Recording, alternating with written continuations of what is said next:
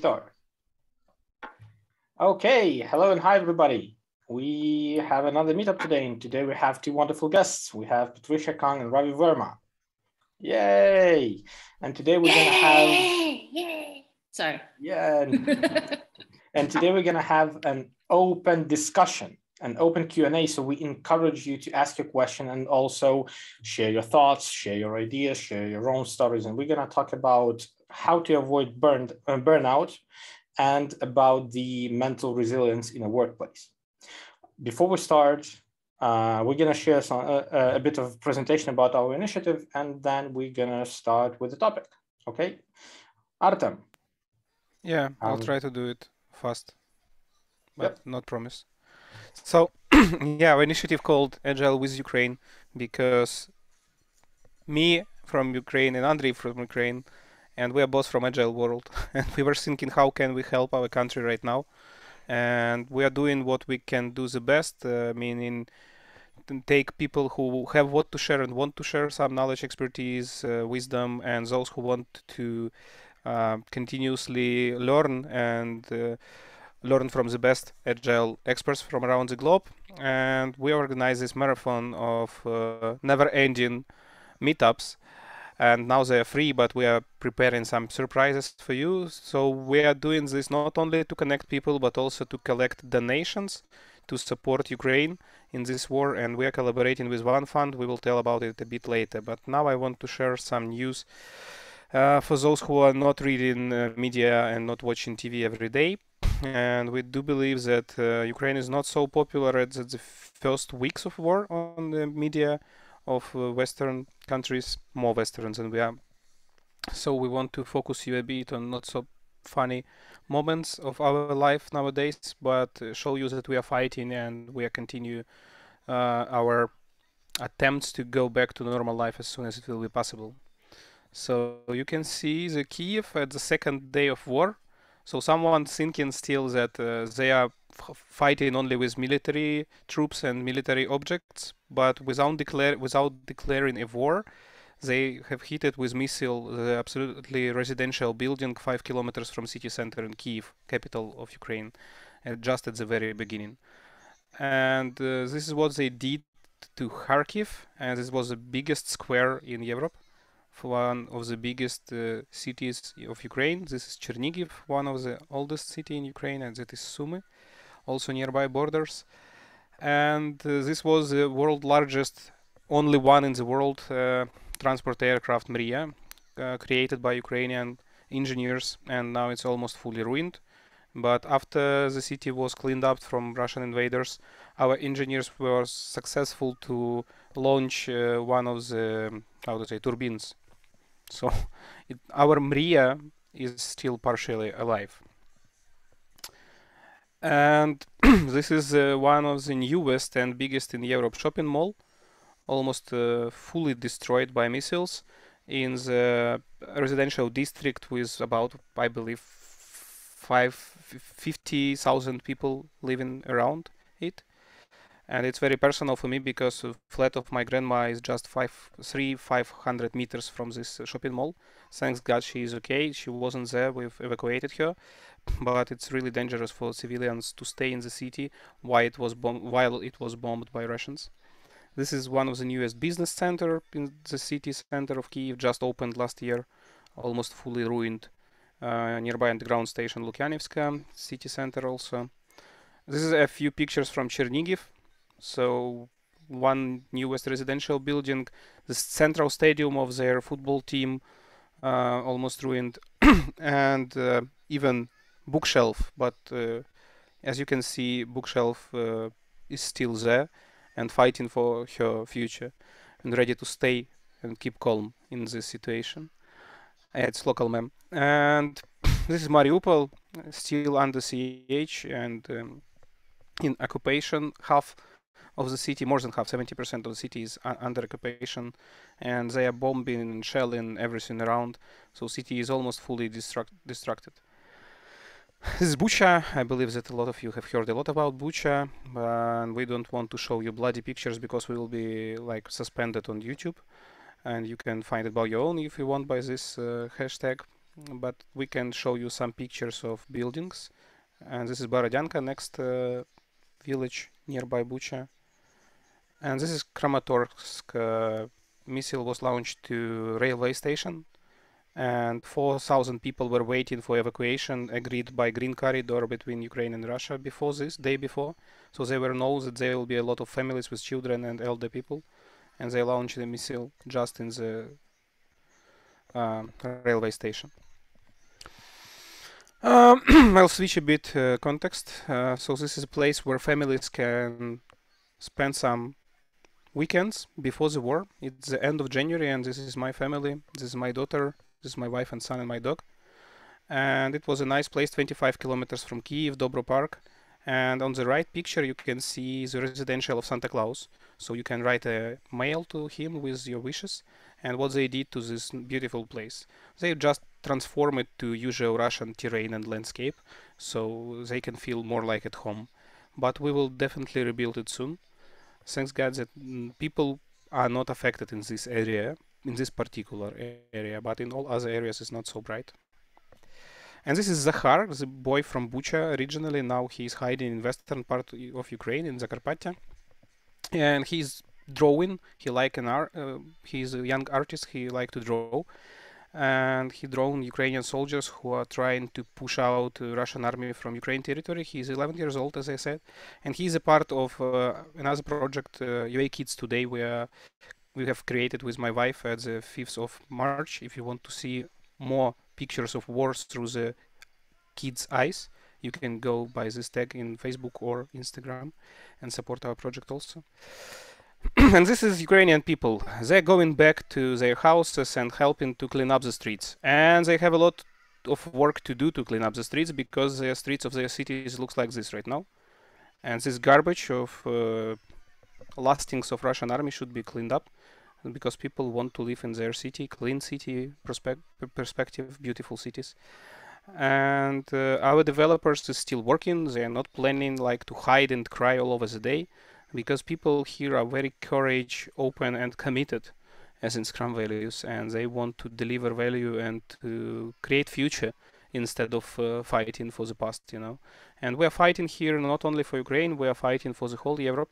We are fighting for freedom, we are fighting for democracy, and that's why thanks to Polish people, Latvian, Lithuanian, Slovenian, Great Britain people, US people, for all this support. It's highly appreciated and it's really needed, so we can stand for this ground and not let this, I don't know how to call it correctly, but this kind of human beings go further and start war on different territories. And war is not so far, yeah, it's not that far. We're in the center of Europe and we are fighting for all humanity, I believe. Maybe it sounds too loud, but that's how I feel it. And to support Ukraine together with Andriy and Ravi and other co-organizers of this initiative, we are collaborating with Uniters Foundation, and Andriy will tell you about this a bit more. Thank you. Yeah. So right at the beginning, and I also thanks Artem for highlighting that Ravi is also one of the co-organizers of our initiative. And Ravi did a lot and a great job to help us from the beginning until now. Yep. So right at the beginning, when we thought of it, of a format, we thought, with whom should we cooperate? Should we create a separate fund, or should we maybe find some people who are already doing that for the long time, and they would be better than us into providing help to Ukraine? And it came to actually to my memory that in 2014, when Russia invaded Ukraine for the first time by the annexion of Crimea and also by starting the war in Donbass, there was at that time a pretty small foundation, which was at that time called the Heroes of Maidan Initiative, because we had a revolution. And right after that, they changed their name to Uniters. So, but by that time, it was a pretty small foundation. And for 8 long years, they grew, they enriched their connections and partnership with other foundations, with other people. And right now we have a pretty big international foundation, which is called Uniters, that's been supporting Ukrainian people and Ukrainian army for 8 long years. So just think of the numbers. When the full-scale war started from the 24th of February, the first cargo went from Poland to Ukraine from that foundation on the 26th of February, so less than 2 days. And since that time, they delivered more than 3,050 tons of help to Ukraine. It's around 100 tons per day. It's enormous. And we asked them, how can we help? And what they said is that our people, they know how to find stuff. We know how to buy stuff. We know how to verify stuff. The only thing we need is a stable income of money so we can be effective. And this is what we're trying to do with that initiative. We're trying to connect people with knowledge with those who are looking to be better, to have more knowledge. We're raising awareness about what's going on in Ukraine, and we're also collecting money to help Ukraine. So there are 2 ways how you can donate, and all of the links will be also in the chat. So you can donate via PayPal and also via the Polish website zrzutka.pl. And thank you very much for your attention, for your donations. Okay. So maybe now it's time to talk about mental resilience and how to avoid a burnout in a place. Yep. So today, as I mentioned already, we have Ravi Verma and Patricia Kong. So guys, maybe we can start with a short introduction of you. So I can do the introduction, but I think the better one would be from you as well. So Patricia. Oh, I was going to pass it to my elder first. Ravi, would you like to go first? All right. Patricia gives me a lot of grief about my age. So I knew it's helping you to build the mental resilience, Ravi. Yes. I think one of the reasons I have more experience with burnout is my long association with Patricia Kong. She is one of the biggest reasons why I burn out and I need resilience. But jokes apart, I'm a Scrum.org professional Scrum trainer. I'm originally from India. I've been in the US for a while, 20 plus years. And during the day, my passion is building organizations where people come to work, do something fulfilling, and go home with a smile on their face to their families or whoever might be waiting. That's my true north. And that's who I am. Trish, over to you. Thank you. So I'm Patricia Kong, and my relationship to Ravi is that he is this thorn in my side, yet he is also, he's thorn in my side, but he challenges me. He's challenged me. We've been friends for quite a while to be better. So he is that person who is like a supportive message on the phone when the days are long or whatever that is. And he's also the asshole who tells me, Patricia, you know what a really good dish is? Go microwave your ice cream for 30 seconds. It's delicious. And he has me do things like that. So we have that type of relationship. And I appreciate sharing this space with him and with all of you. I've been at Scrum.org for over 10 years. And I started my career actually studying organizational behavior and then thinking about that in financial services.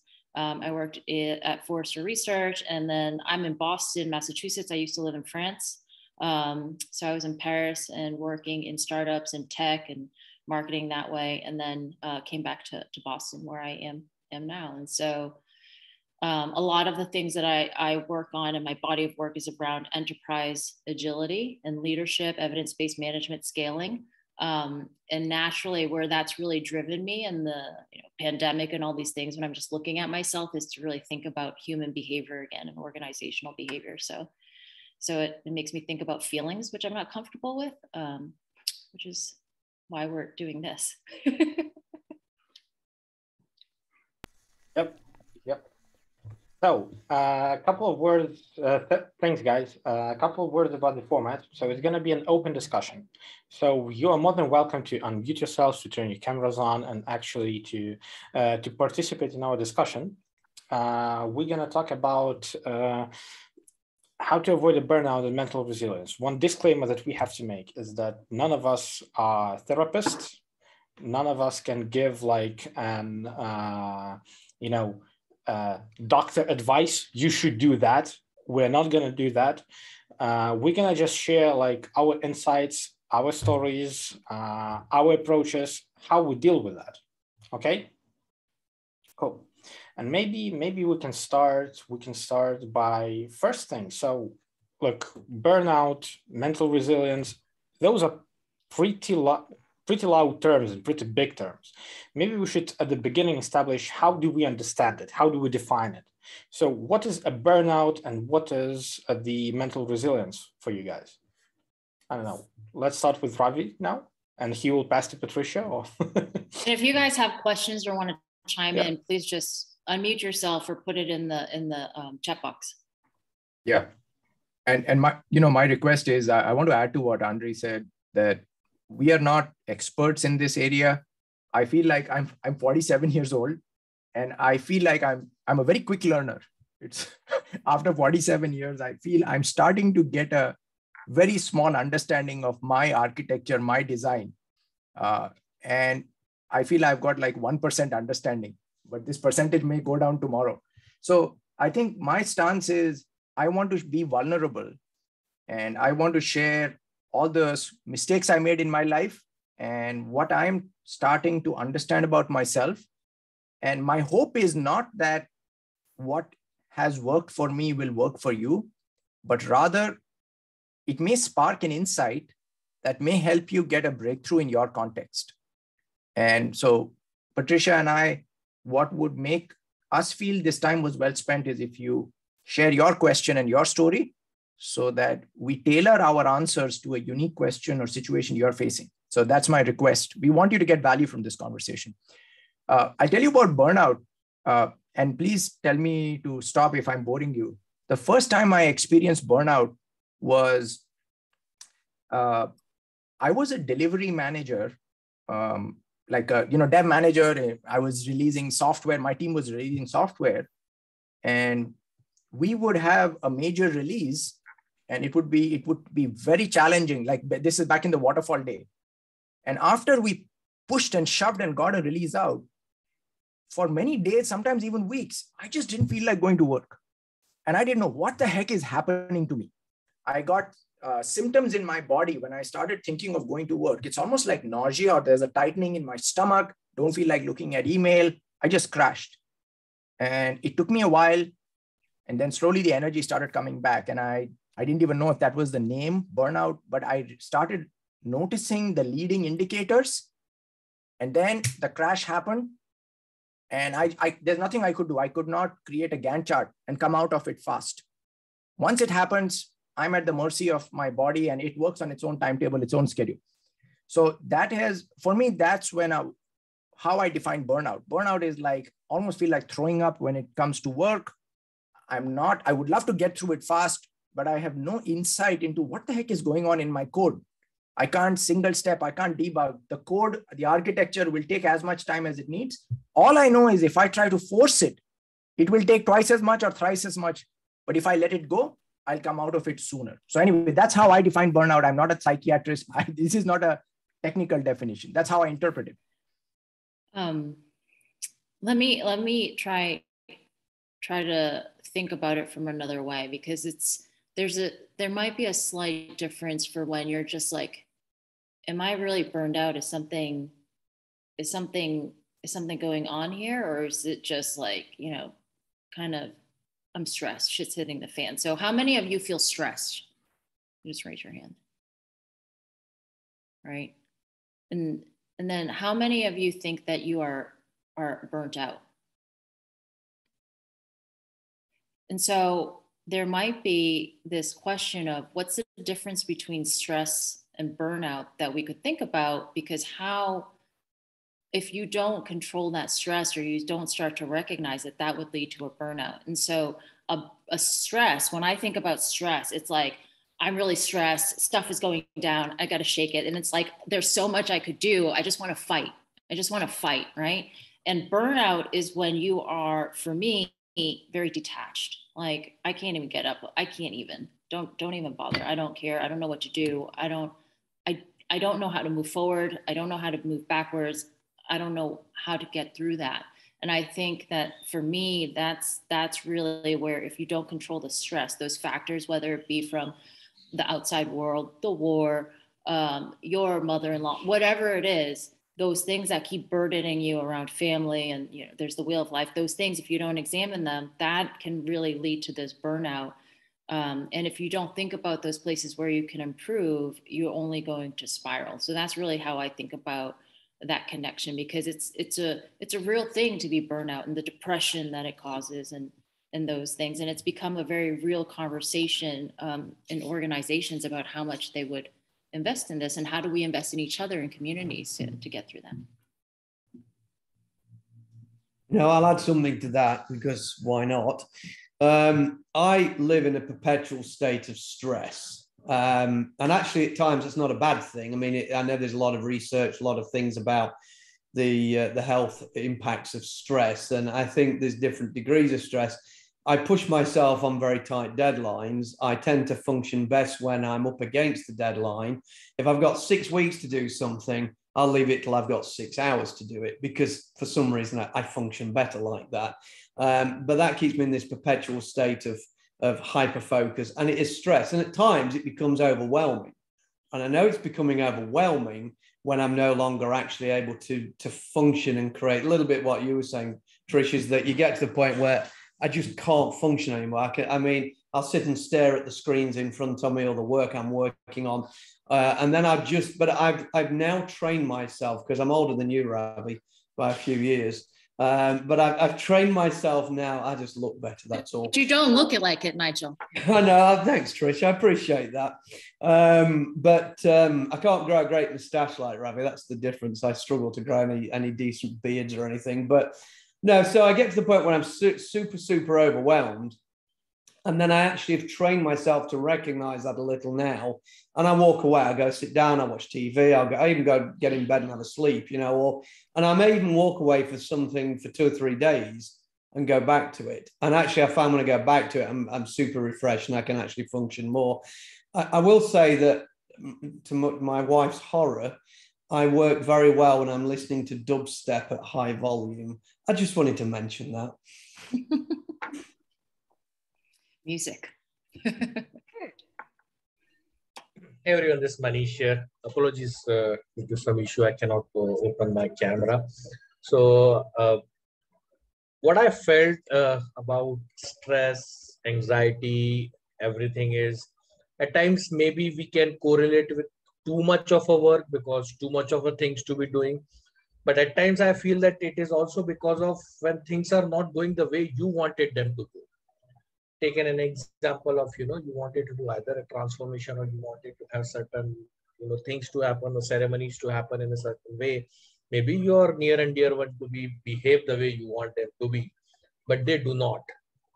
So I believe these are also such situations where it's not something you are exhausting physically or mentally, but it is something you are thinking too much, which is something allowing you to get exhausted, feel stressed, and ultimately it is getting into burnout. So any thought suggestion, if you would have felt a similar situation, any thought suggestion on this?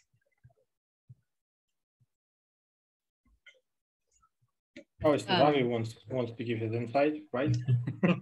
Yeah, Trish, why don't you go first? Okay.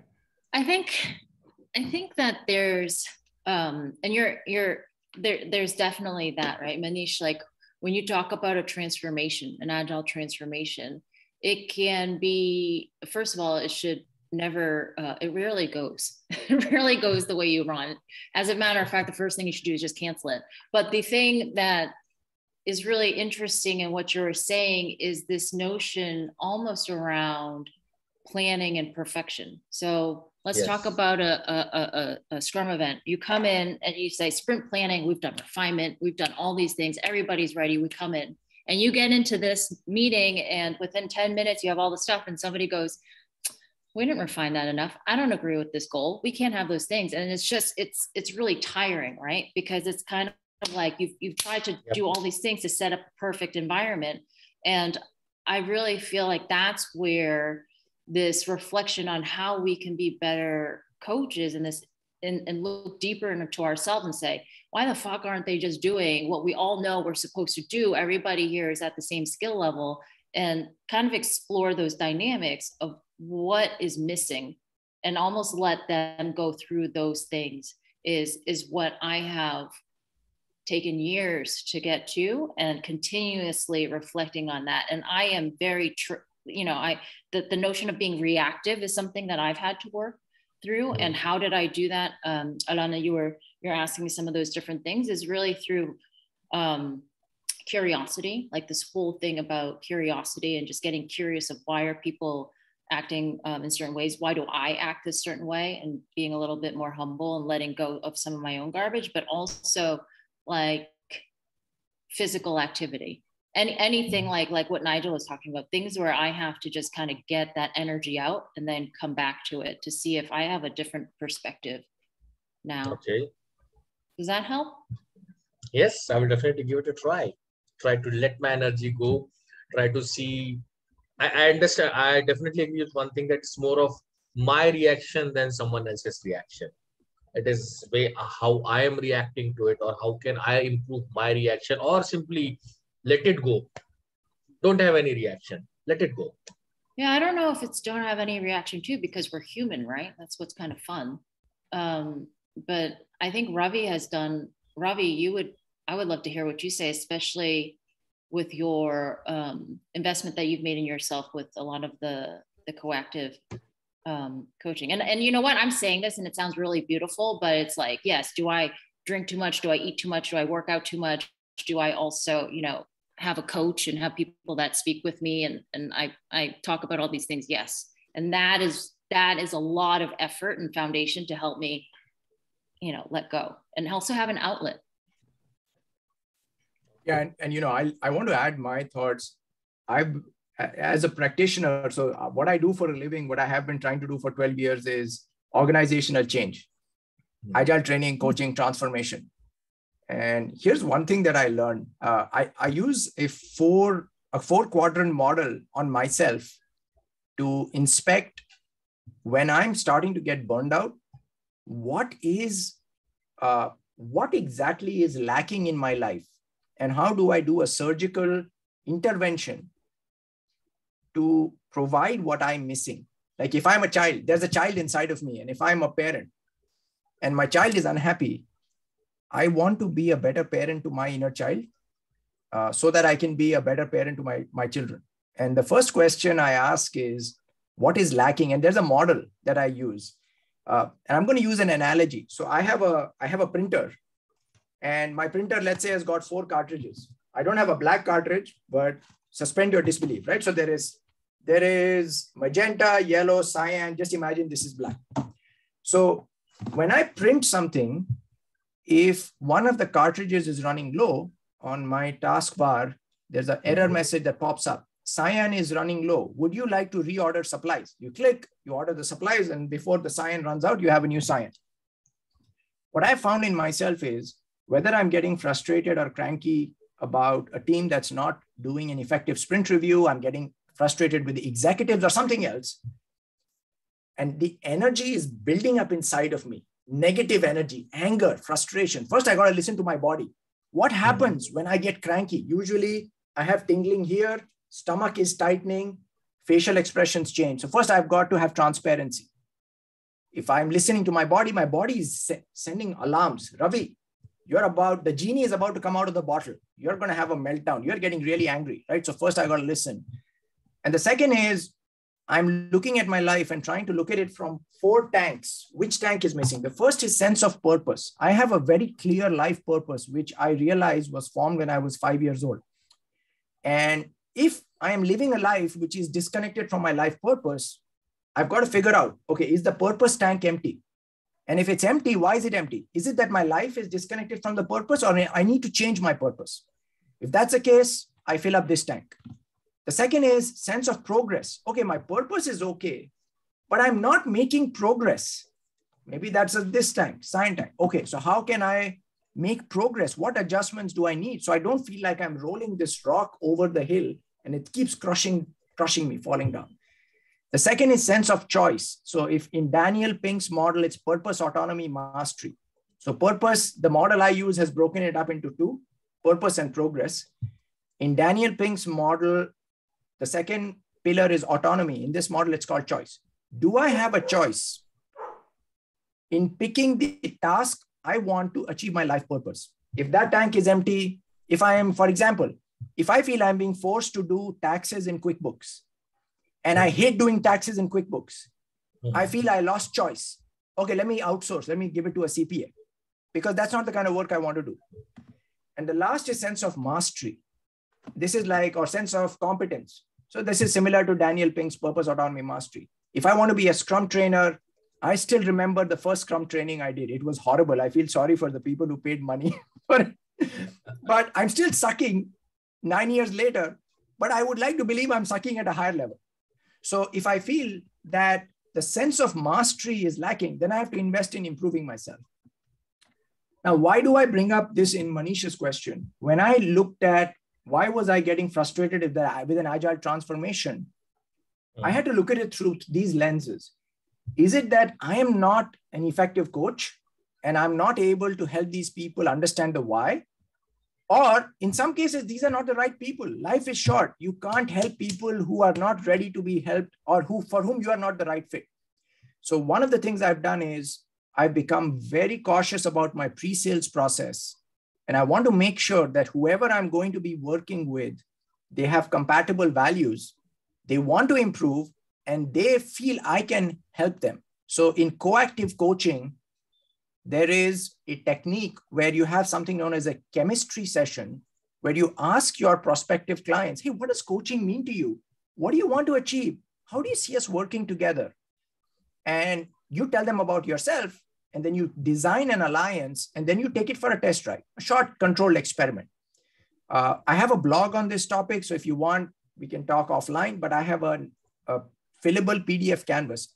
Manish, I would recommend to you, if you have the ability, be very cautious about the kind of people you work with. Life is short.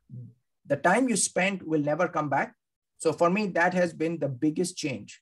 I'm very careful about who I work with and to make sure that our purposes are aligned and our strengths are complementary. Values are congruent and strengths are complementary. So that's my thought. Ravi, thanks. Sorry, Nigel, go ahead. Sorry. No, I was just going to add to what Ravi's saying. And I was reading some of the chat as well, because Alona says she's not able to walk away. And sometimes people aren't able to walk away, but I've got a bit of advice for that as well. Excuse me. I left Toyota in 2019. I got to the point where, despite wearing the shirt still, I got to the point where I couldn't be bothered to argue and fight anymore. I mean, I was at a senior level, I was at an executive level, but I got to the point where I could no longer be bothered with trying to convince people of the things that they asked me to help them with. So they asked me for help, I give them the evidence, and then they argue why I'm wrong. And this, I'm making a very simplified version of what it really was. But I got to the point where the fight wasn't worth it. And, you know, as Ravi says, life's short. You don't get the days back. We're all getting older.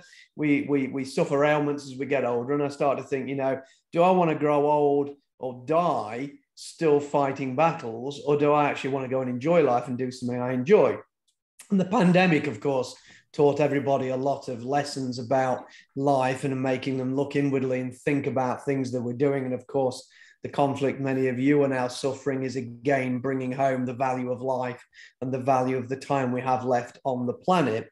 And so I, like Ravi, I won't work with people who want to argue now. If they just want to argue, then I'm not interested. If you want me to help you, I'll help you. But when we get to a point where the advice is just falling on deaf ears, I'll walk away.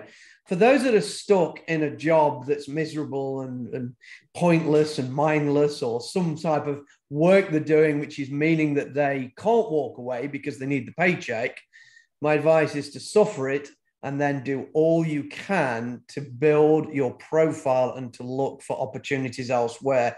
Because trust me, especially now, I mean, I'm talking about in the countries that aren't affected by the conflicts or economic problems, there are huge opportunities at the moment. There is more jobs than there are people right now. And so there are opportunities, but don't get yourself trapped into this causal loop, which means that you perpetuate the misery that you're in. You've got to find a way to step off that treadmill. And just before I hand over to Artem, the thing behind me, this pseudo Kanban-ish type display, and my opinions on Kanban are quite fierce, so I'll keep those to myself. But I've been a lifelong planner. I used to be a list writer. I'm still a damn list writer. I think all Kanban is a list. And effectively, I am constantly writing lists and constantly visualizing. Actually, I find myself when I get overwhelmed, if I pick up a Post-it note, set of Post notes and a Sharpie and start writing all the things that are in my head, I can then forget about them and go away and relax because I've now recorded them in a way that enables me not to forget about these things. And I really do think these are the two most powerful tools in my toolbox. Artem. Yeah, thank you. I fully agree with what you are doing with overloading from the offloading from the RAM memory to paper, so you can be more focused on the most important thing right now. I'm doing the same when I'm at home, not in this temporary place.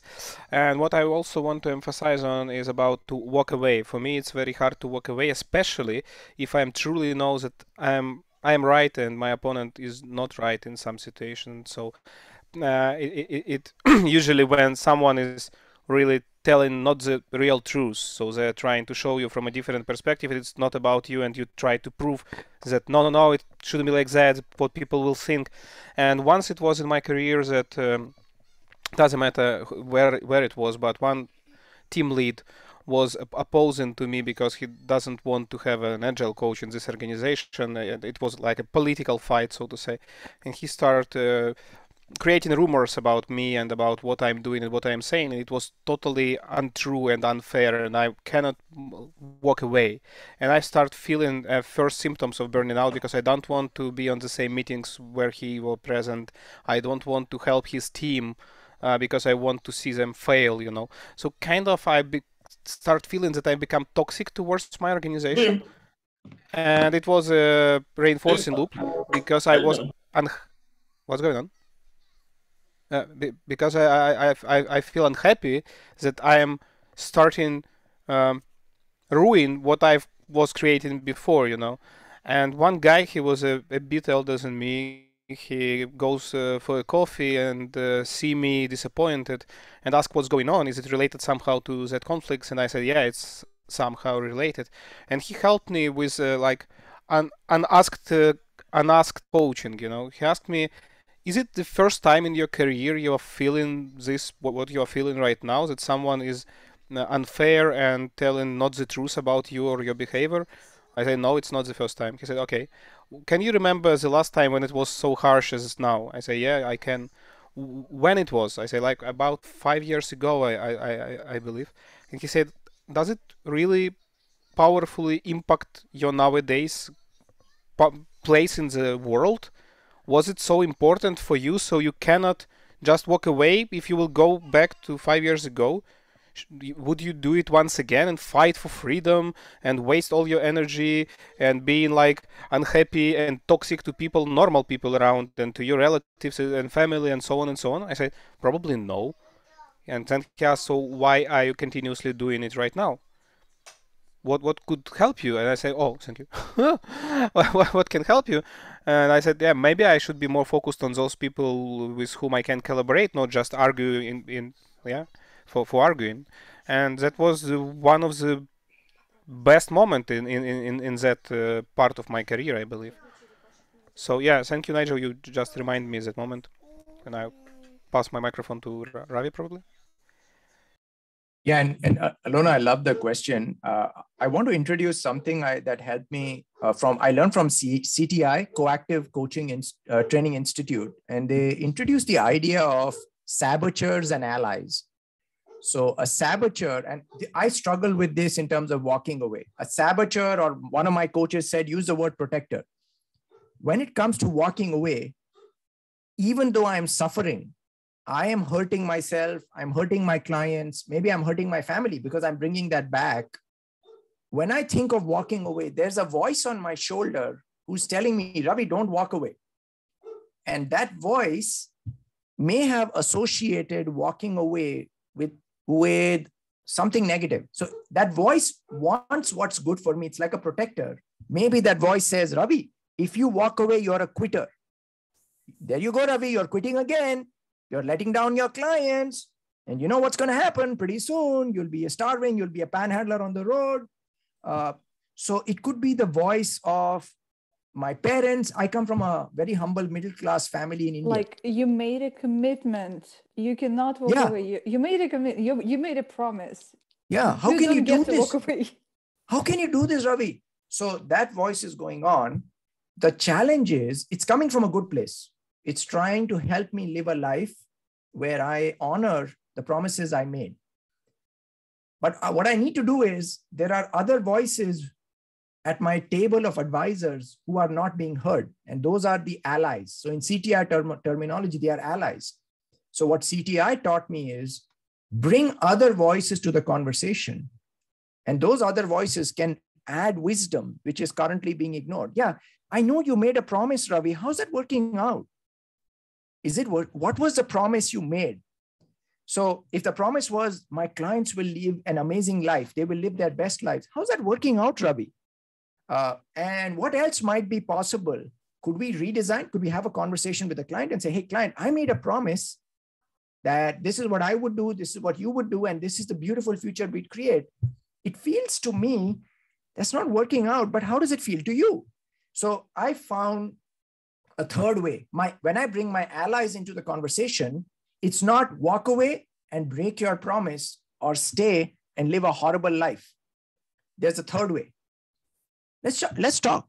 So anyway, so I realize whenever I'm suffering, I have burnout, I am struggling to walk away, there are conflicting signals, there are values which are not being honored. And if I expand the conversation and invite other voices, I get more clarity.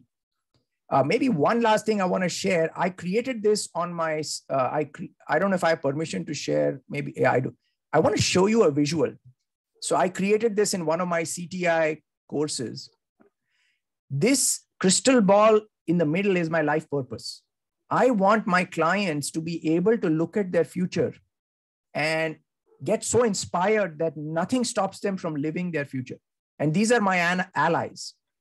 I want coaching with me to be fun. I want to use a lot of instruments in my toolkit, like a symphony, like a maestro.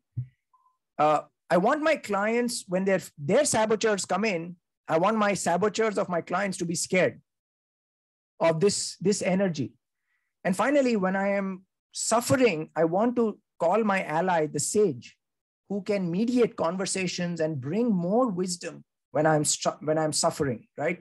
So this is on my wallpaper, and this guides me. And my request is, see if you can create something similar and invoke your allies or launch the Allies app when you are suffering in life, and see what voices are not being brought to the conversation and what values are being ignored. So I just wanted to share that. Okay, now I'll stop. Well, thanks. I wanted to add a few things, and maybe, if there's other questions, we can do that too. One of the things, I guess it made me think about the times that I have walked away in my life, whether that has been a job and why I did that. And usually for me, it was when I just didn't want to get up and go anymore. I had nothing to say. I didn't care. And the other ones are relationships. When you walk away from a relationship, and in the line of business that we are in, these are all about relationships. And so from a personal relationship perspective, one of the questions that I was asked when I said, should I walk away from this relationship, was, are you better with or without that person in your life? And that has been something that I'm able to think about when I'm thinking about maybe something I'm doing, or whether it's a person that I'm with, a friend I have in my life. And that really leads me to think about boundaries. So one of the things that I even understood now is I can have a boundary, the notion of having boundaries, even with my family or with something, is a really interesting aspect, perspective to me, also because when we're talking about the individual, it's very counter to Asian culture, right? So it's not just about the individual, it's about what do we do for the group? What do we do for the family? How do we do that? How are we helping everybody? But we can still have a boundary and do those things. I can care about you, but I don't have to care for you for the rest of your life in the way that you expect me to. How do I do that differently? And so these are things that when we start to think about those boundaries, is if we are making the decision to do something, whether it's because I don't want to walk away because I committed, the question becomes, who did you commit to and what did you commit to? Are those people respecting this agreement, or is this really about you? Are you what I like to call locked in a golden cage? Or maybe somebody else said it, it doesn't seem so genius.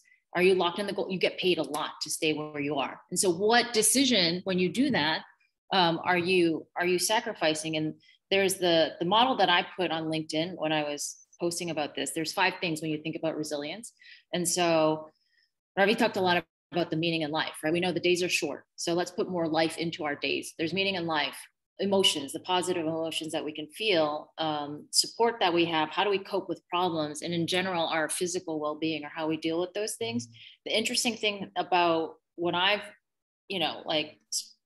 been getting through is, it's what my coach, she started this thing called the Inside Team, but it's really like the Disney movie, kind of what Ravi says. There's all these voices in your head, and they're telling you to do different things. They want different things to protect you or whatever it is. And so it's interesting what she's called out. She said, there are characters in your head, the one that wants a lot of power, right? Manisha talked about this, the one that wants control. I want to be right.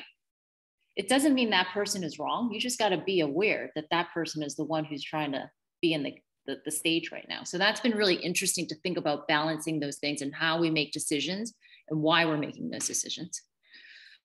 Andre? Yep. So thanks, Patricia. It was what awesome. One more thing that actually, so I came to it a couple of years ago when I was a consultant with one of my clients, and actually it's related to the topic walk away, is that I figured out that if you don't take care of yourself, no one will want to take care of you. And it's very, very important also in your job, especially when we are talking about position of Scrum Master, Agile Coach, which are based on being a servant leader, that you are there for them, is that you still have to find some room for yourself as well. And if you don't take care of yourself in those situations, I don't think there will be a lot of people over there to take care of you. And sometimes even it sucks, it feels horrible to say, okay, I'm sorry, I can do that, I can help you. Sometimes you have to do that in order to keep your sanity, in order to be able to get back to that, you know? The interesting thing there is actually the statistics show the people who have the smaller voices in a company, or the people who are underrepresented in a company, are the ones who suffer more from mental burnout, workplace burnout. So it's the ones like us who are always fighting, or the people that aren't seen. Those are the people that usually suffer the most. Yeah, and I clearly remember a lot of situations where look, when I'm proposing something to be changed, or I'm showing people, look, we're doing it this way and we can do it this way, I'm not doing it for my sake, right? I'm doing it to improve the whole ecosystem that is around us.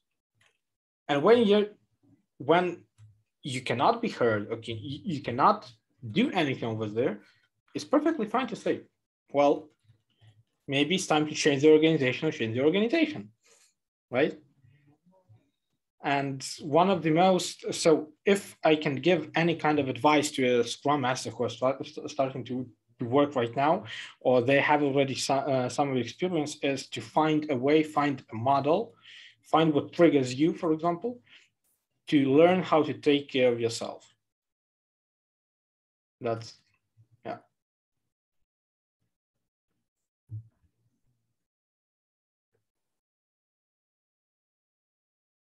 Thank you to everyone who has shared. May I jump in and ask/suggest a continuation for the discussion. Everything that you have said really resonated with me, but something that Patricia mentioned, also opened up to a whole new level. You touched up upon the balance, and I wanted to ask for your tips, tricks, practices about getting that balance. Not how to not overcorrect things, as in like in situation like Artin said, where he said, she said, something happened, how to not overcorrect by just up and leave and say, oh, to hell with you, and just go 100% away. Where to find that, how to help yourself find that zen in, not send it all to hell, but actually somehow. In general, so I'll tell you exactly. I was going through a period where I was like, I'm going to pay money and invest, whether it's a therapist or a coach or something like that, right? I have friends who have done this too. And it literally was because I was just ready to set fire to my husband or set fire to the house, or like every day it's like, I want a divorce or I want to quit my job. Don't know what's going on, right? I'm like, and it's a lot of situations would cause me to flare up quickly. And so I started work. I have great friends like Ravi. I have people who I can talk to. And one day Ravi said to me, I don't remember the exact word, but it was something like, Trish, I think you are rotting away. Something like this, like you are a powerful woman, you're a strong, smart woman. And I feel like you are not, you're not being true to yourself. But truly it was much more like you're rotten. Like that's what I heard. Right. And so it was like, I was in this very reactive state. And so I was probably yelling at him, and he was like, Trish, you're like, what's going on here? And so when I started working with the coach, and this is like, you can look it up online, they ask you to think about your, the wheel of life. Is that what it is, Ravi? The wheel of life, and like to rank, how do you think you're doing in those areas? So the first thing was, the thing that I thought that I really had to work on was not where I thought I had problems or issues, right? The thing I was trying to solve was not actually the thing that was like the craziest going on. And so it's kind of that and awareness that really helped me start out. And then in general, the being reactive or not being as reactive to things is really thinking about it's almost like trying to just be more present. I still, it's very hard for me, but it's not trying to win. It's just trying to listen to the question and think about what they're saying, and being more empathetic and compassionate. Those things are really nice to say. It's really hard. And so honestly, there's just a lot that I do where it's more about finding outlets for me to exert myself and also focusing more. So this notion of wanting to win and wanting to have power and being right and moving things in the right direction, you got to look at who that is. Is that one of your voices from when you were little? Like there's a lot of psychology in it, but let's just say that's angry Alana. You're like, she's up there and she serves a purpose, right? When we want to go fight, when we want to do these things, that's who we want. But right now, why is she here? What is it? And so it's a little bit of that helps. And what's also helped me is like when I have a heated conversation, I'm angry, and then I come back and have a better conversation. It doesn't mean I haven't even addressed the issue. My coach always tells me I should talk through issues. I'm not very good at that. But being able to talk to that person and the experience a little softer makes me feel better. I want to add or I just avoid the person. I don't like them. I just don't talk to them anymore. So Alona, here's what I realized. When I reach a point where I can't take it anymore and I just feel like walking away, one possibility in my case is vulnerability. I'm like a child, and when I invest in a relationship, I'm vulnerable. And it's like, I want to have an intimate relationship, whether whether it's professional, personal, whatever is appropriate in the context, where no guards. The problem is I'm an introverted, and my Myers-Briggs, I'm an INFP. So I'm an introverted person who values harmony and love in relationships. Here's a problem. Introverted people like me have trouble verbalizing their feelings when they get hurt. So what happens is when I get hurt by people, like I'm holding like this, and then they hurt me, and it's like, what just happened? But I won't tell them. So this person doesn't know that they hurt me. And then they hurt me again, and they hurt me again. And I have never communicated to them to say, you know what, when you do this, it really hurts me. Could we try something different? I didn't. My fear was if I talk about some of these, the relationship will get screwed. So it's counterintuitive. My saboteur is saying, Ravi, don't say anything. And this could be because I saw a lot of conflict when I was growing up between my parents. And when my parents had a conflict, it never ended well. So my protector is saying, hey, Ravi, remember when you were a child, when you talk about anything delicate, it ends up in a shouting match. It doesn't go anywhere. Don't do that, Ravi. Don't do that. So what's happening is this person is hurting me and hurting me and hurting me. And I'm scared. Don't say anything. Don't say anything. It'll be fine. It'll be fine. And one day I can't take it anymore. And it's like, screw you. I'm done. So I did not know that's my architecture. So when I don't know the architecture, I can't single step through the code and I can't put a patch. But I got some assessments and I figured out, oh, so this is what's going on, because there's a pattern in my life. Mother, wife, boss, client. At some point, my life coach said, Ravi, you've been having all of these problems. What's common? You are common. Would it be okay if we just look at you and not blame others? I was going to say women. Women, yes, women. So that could be something. Now, my coach told me something else. Now, sometimes you may just decide, I'm going to walk away because this relationship is not good.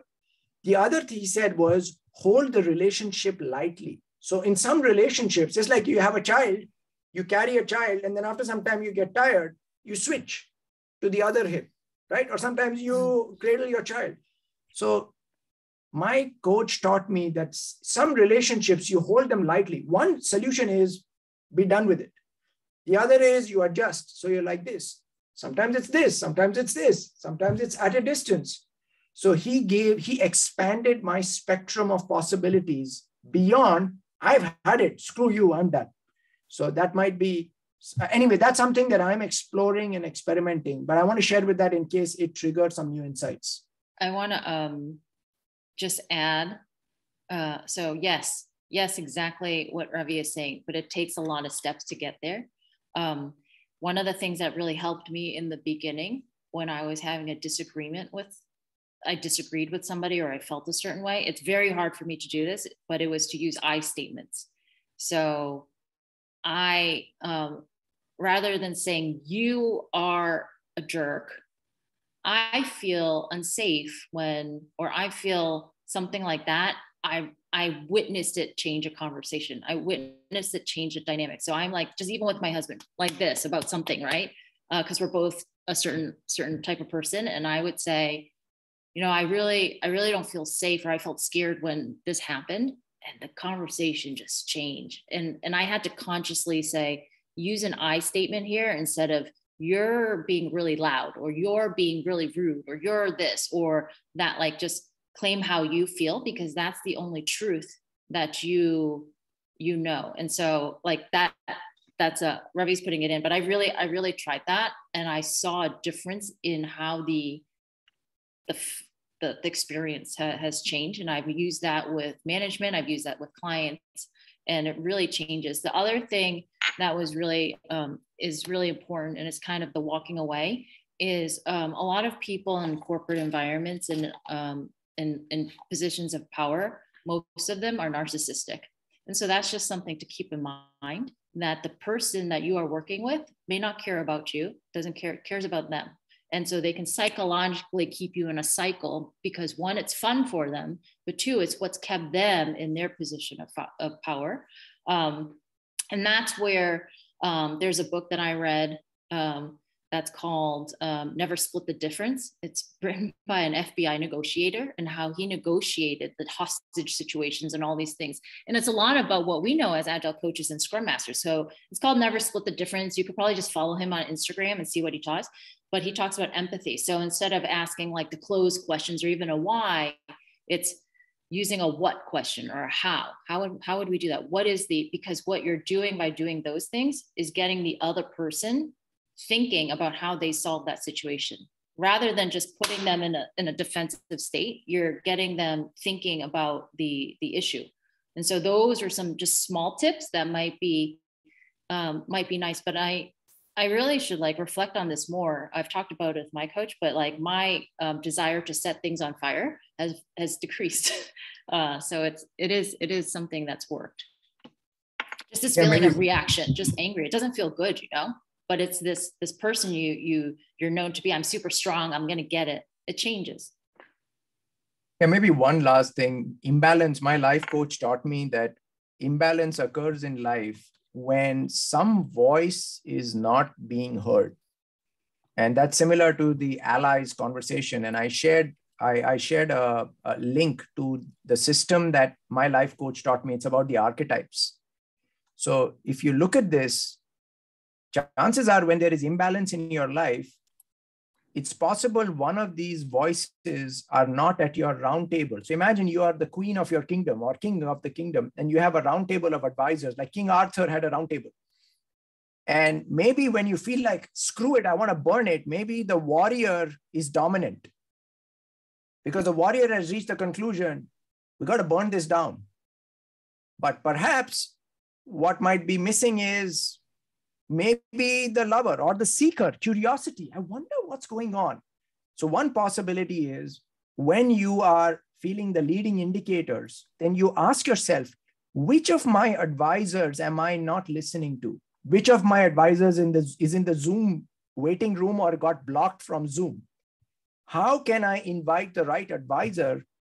And I don't have to do what they say, but I want to consult them and make an informed decision. So curiosity has been a great force in my life to create balance. Because when I get angry, then I'm the judge, jury, and executioner. When I am curious, I'm like, I love this person. This person loves me. We want to be in a good relationship, but we're not able to figure it out. I wonder what's going on. When I choose the stance of curiosity, who I am being, how I am breathing, how my body language, facial expression, tone, everything changes. And when I come from a stance of curiosity, the trajectory of the conversation changes. So anyway, some tools, hope something helps.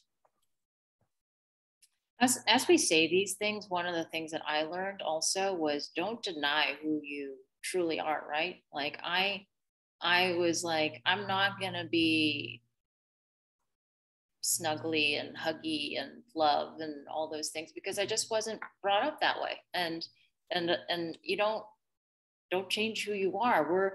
That doesn't mean, for instance, as Agilists, that we don't care about power. We don't care about respect. We don't care about those things. Or, you know, if you are someone who loves humor and laughing and making jokes, it doesn't mean you have to be all of a sudden serious. It's just understanding that there's all these different aspects. And so it's interesting. Love to hear from others. I just want to make a quick add. So, for example, like in the statement, when this happens, it makes me feel this. When this happens, my experience, which is communication. It's also important to have the courage to start that communication. And then you might be surprised, it'll bring some respect with that in the team to resolve conflict. And then a personal experience, something that helped me, let's say, get out of a stressful situation or burnout or just throughout the day is during COVID, they closed the gyms, okay? And you couldn't go in. So after a meeting or after a task or some disagreement, when I had to take a step back and take a deep breath, I would do 10 push-ups. And then I would mark it. And by the end of the day, I've done a good number. And that, of course, stimulates chemicals in the brain doing that, and provides a good day.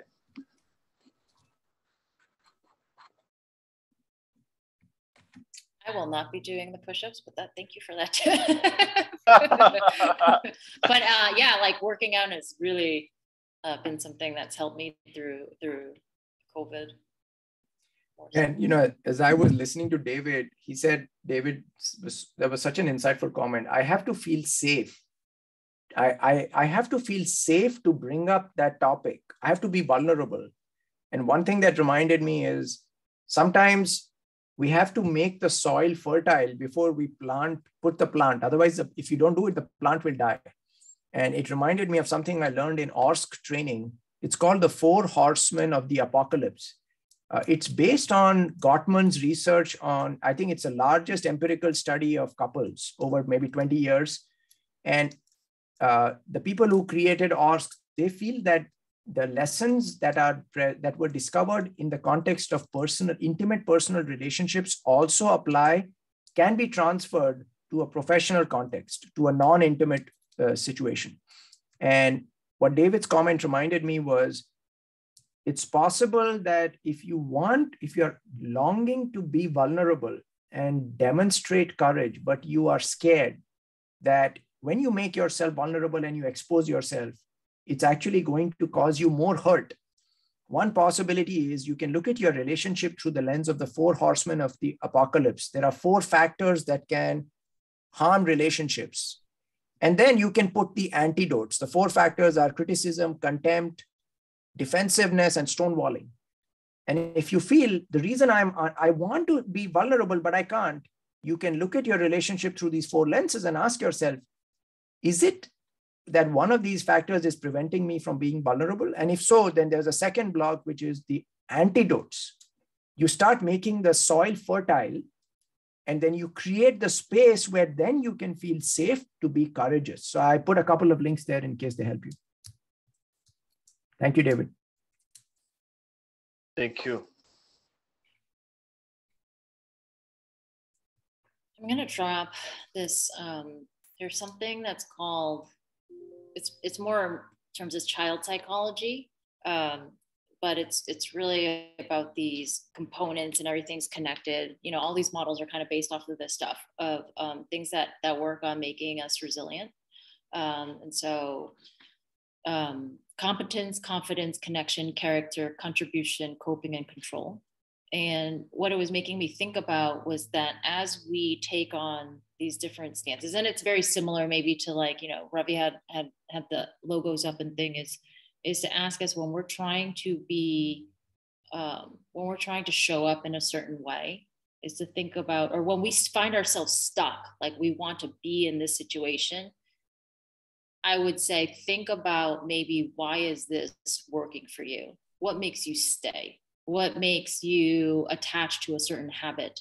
What makes you continue working for a company, for a team? What keeps you doing these things, or keeps you acting a certain way with your children? What does it satisfy? And then just say, hey, is that okay?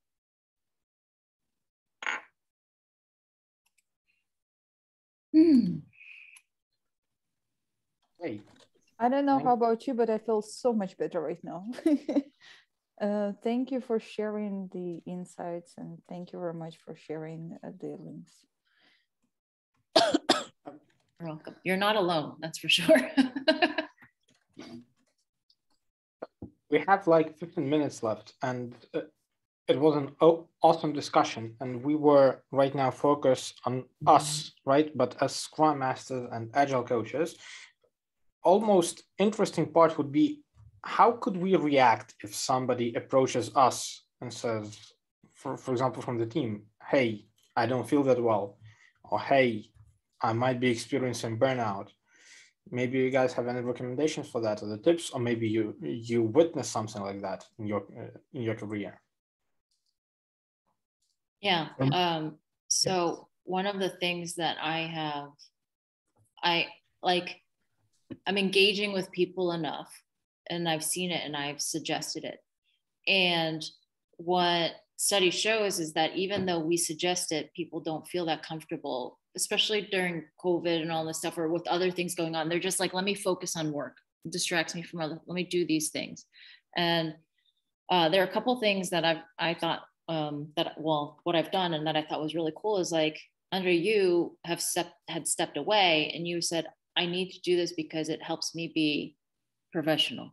I'm not bringing, and that I think is an elevated way of thinking, right? For me, some of the things that I've done is I've just been like, hey team, I am taking a mental health break. And that's not like, I'm gonna take the rest of the day off. I'm out. And by me doing that, it let them know that they could do the same thing too, right? Just somebody has to show that they'll do it. And that was me just being, I don't know, vulnerable is the word, or just, non-negotiable. It's just somebody did it first. Yeah, my go-to question is, how can I support you? I learned in CTI, the best open-ended questions should be 5 words long, preferably no longer than 7 words.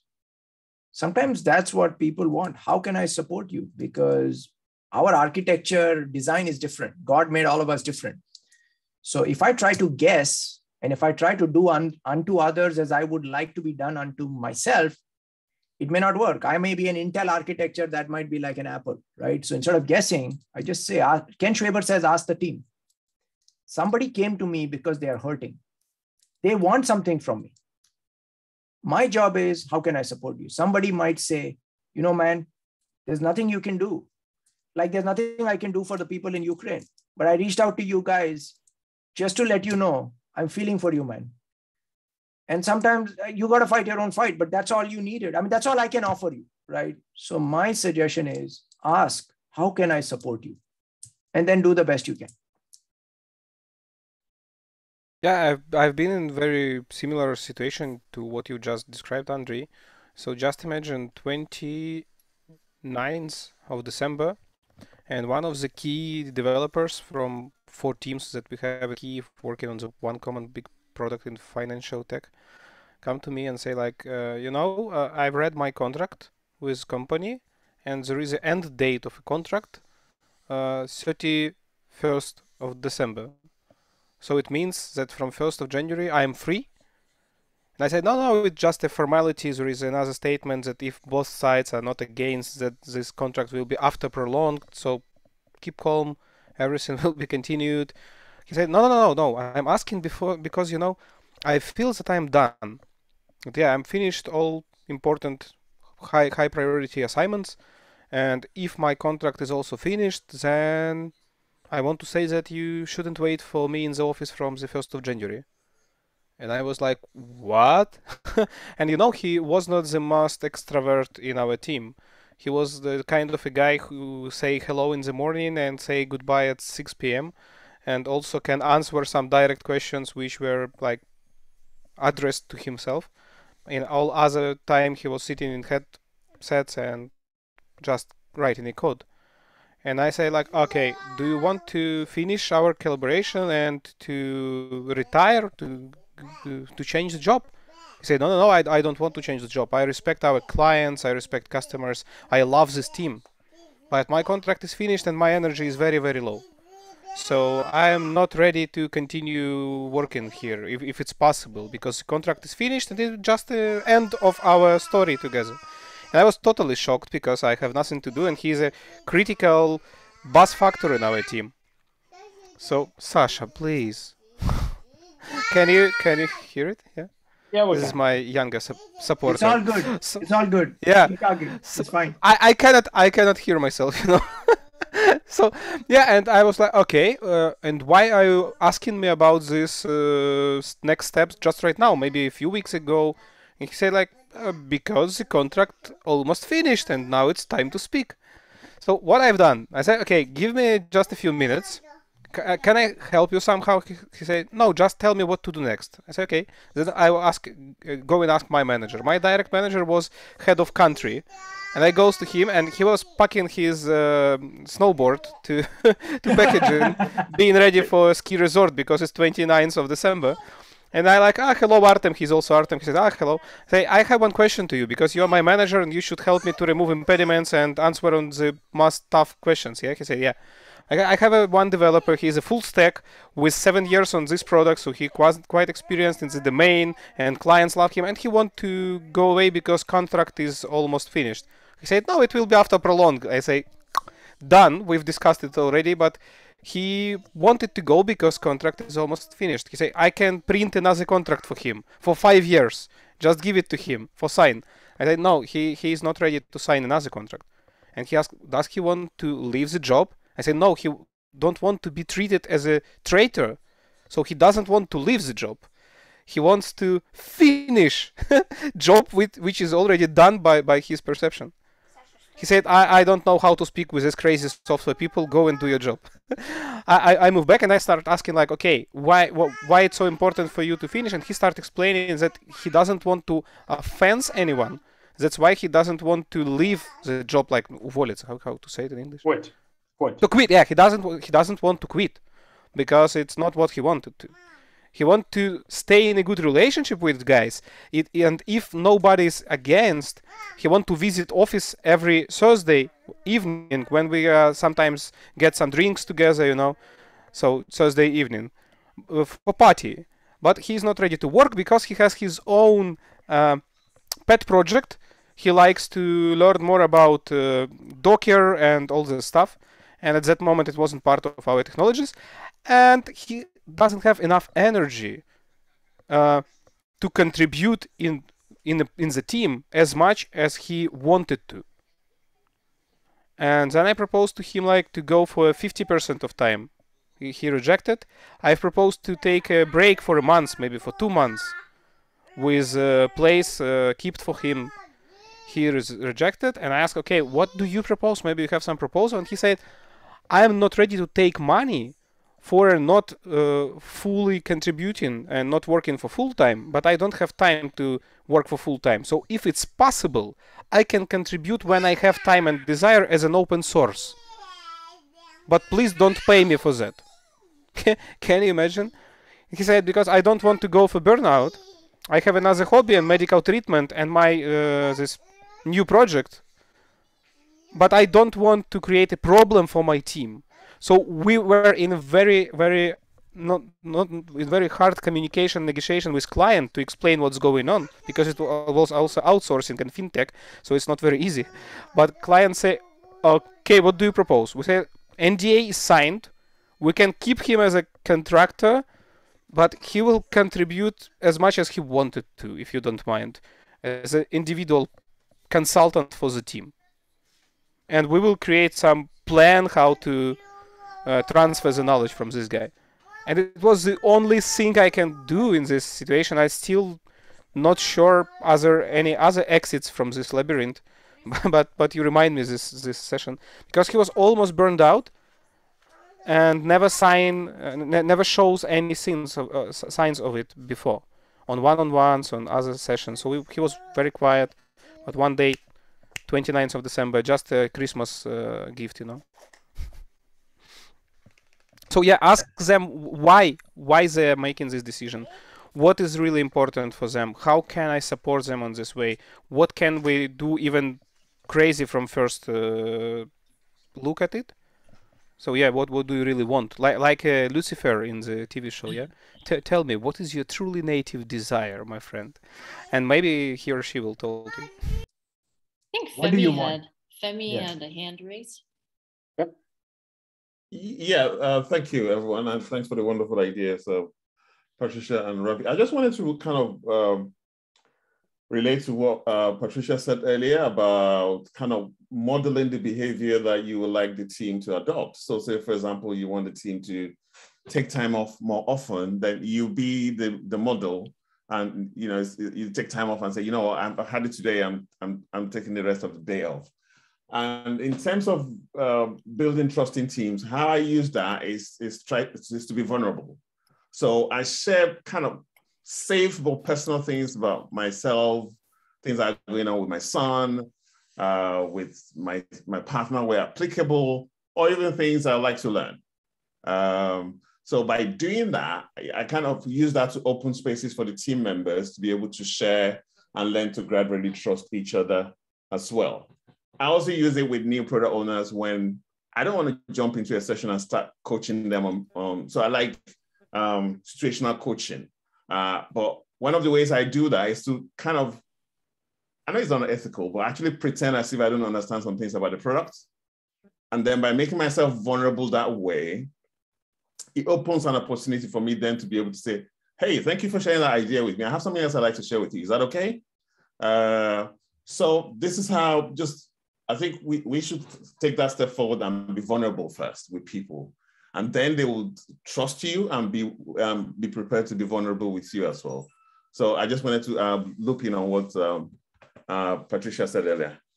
Yeah, thank you for that. And that's something that I actually, back to kind of the conversation with Alana, it was, it's something that because it's not my natural stance, is something that you really have to make a step to try, especially when you're in a combative situation that you interpret to be combative, but just somebody you're not comfortable with, is try to model a little bit more come with a little bit more of that position. And I was thinking from Artem's what he was talking about, it made me think about what an awesome human being you're dealing with, because if he wasn't that logical, he would have that feeling of being stuck, where I think a lot of other people, especially overachievers, we always feel stuck. What is that next? I feel stuck. Where am I supposed to be? What's that next thing? I have to go forward. And he was just so clear about what he wanted, and that's so cool.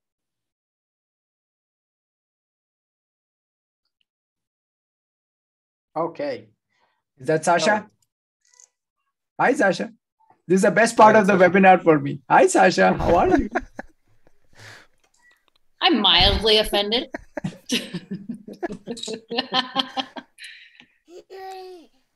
Okay, guys. So it's been 90 minutes and our time box is expiring. And I think it's a good actually place to wrap up.